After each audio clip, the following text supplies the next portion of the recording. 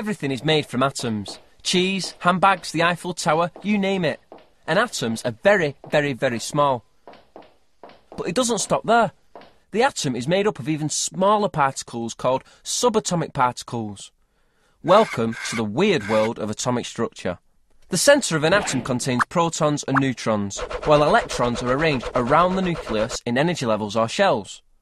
The energy levels are usually drawn as circles around the nucleus. Both protons and electrons have an electrical charge of the same size. Protons are positively charged and electrons negative, while neutrons are, you guessed it, neutral. Like Switzerland, but smaller. The number of electrons is always matched by the number of protons in an atom. I'll see your 4 electrons and I'll raise you, no I won't, I'll just match your 4 protons.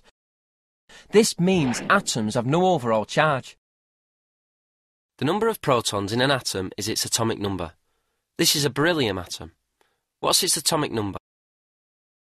Atoms are arranged in the periodic table in order of increasing atomic number. At number 1, hydrogen. At 2, helium. At 3, lithium. At 20, calcium. At 57, something else. Electrons can only exist at clearly defined energy levels. Thankfully, you only need to know about the first 4 levels for GCSE. Yeah, not quite there yet. We need to talk about energy levels. An atom's energy levels, also known as electron shells, are filled starting with the innermost one, closest to the nucleus. A level needs to be totally filled before moving on to a higher level further out. The first shell, with the lowest energy level, can contain a maximum of 2 electrons. Levels 2 and 3 a maximum of 8 electrons each, and level 4 a maximum of 18 electrons.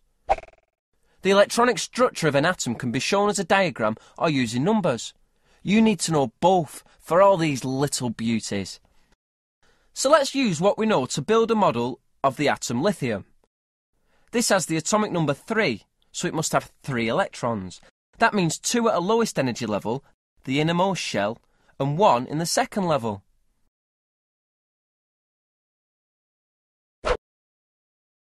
You'll also need to be able to write down the electronic structure of an atom. Let's take lithium again. This is written as the chemical symbol Li, followed by the number of electrons in each energy level, in this case 2, 1. The periodic table is arranged so that every time we fill an energy level, we start a new row or period. You can see that the number of occupied energy levels is the same as the period number. And as you go across each period from left to right, an energy level gradually becomes filled with electrons. 1 electron on the left to maximum on the right.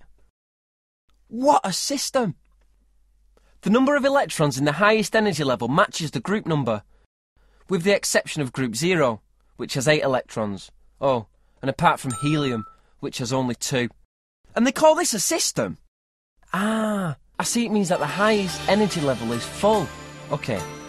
So exceptions to the rules aside, let's use what we know to create a diagram for sulfur. Looking at the periodic table, it has atomic number 16. Ah, here it is in the 3rd row of the table.